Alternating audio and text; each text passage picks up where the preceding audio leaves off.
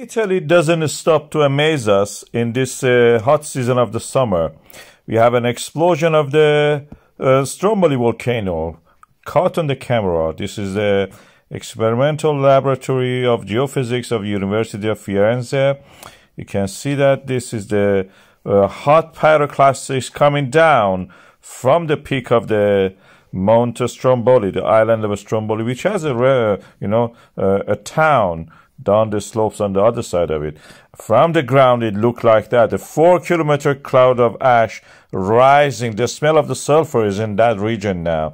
You can smell sulfur due to the volcanic gases released. And from the satellite images, we can see that this is the island of Sicily, where we have the Etna, and the north of it is Stromboli. This is the map I'm showing you, and you can see the cloud due to the pyroclastic movement coming from the direction of the summit of the Stromboli. I zoom on that so you can see it better. We have a close-up of it also from a satellite image. Again, wrong orientation.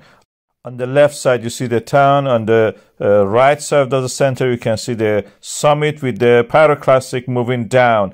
This is again from another view. You can see the pyroclastics and the flow of the lava. And this is the National Institute of the Geophysics and Volcanology of Italy, showing that from the ground, this is the 4-kilometer ash cloud we are seeing. It's a developing situation. I will keep you up to date about this. We had similar to this in the past. Please watch that also. Powerful eruption of a Stromboli volcano. People waked up and saw that Stromboli is in eruption. That is again on the side of the volcano. This is the beginning of it, how it was. If you missed it, that's it. You will not see it. I'm speeding it up just for making the video shorter. Why this is erupting all the time on that flank? The Stromboli is higher than that. You know, you can see the actual summit further up. Why it is erupting here? I have a theory, and that is that the magma cannot rise to the full height of the mountain.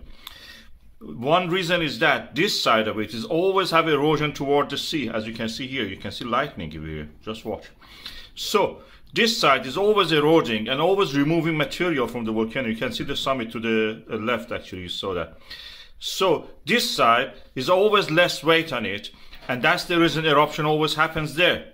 Magma easily can remove the remaining part of the top of the volcano and just comes out of that. Easy peasy, as you should say. So it comes from there because the material from there is already removed, and it's easy for it to just erupt from that shorter route than climbing up to the full height of the mountain.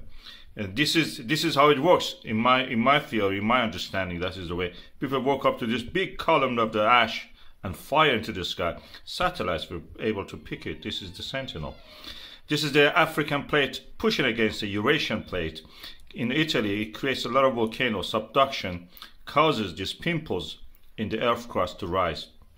Stromboli is a beautiful one, very active also, lightning all the time.